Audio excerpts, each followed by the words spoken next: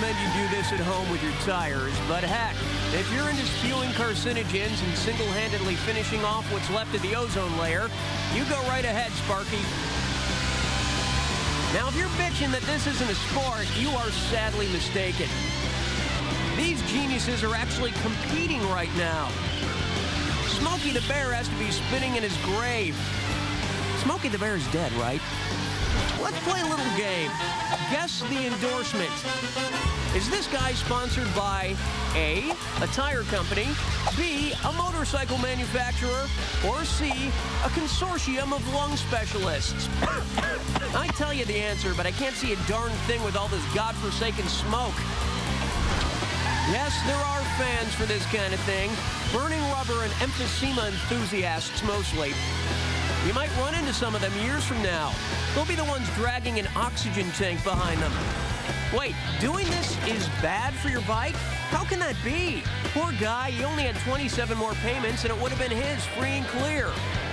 Don't worry though, I'm sure once the smoke clears, he'll be able to find what's left of his dignity.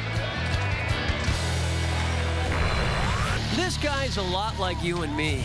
That is, if you and I want to set ourselves on fire and dive off a tower. Okay, he's nothing like you and me, especially me. Here he goes. No way anything can go wrong here, right? Well, he really stuck that landing. I'm sure nothing went wrong. Yes, I'm certain he's fine. You know what? Why don't we look at his dive again?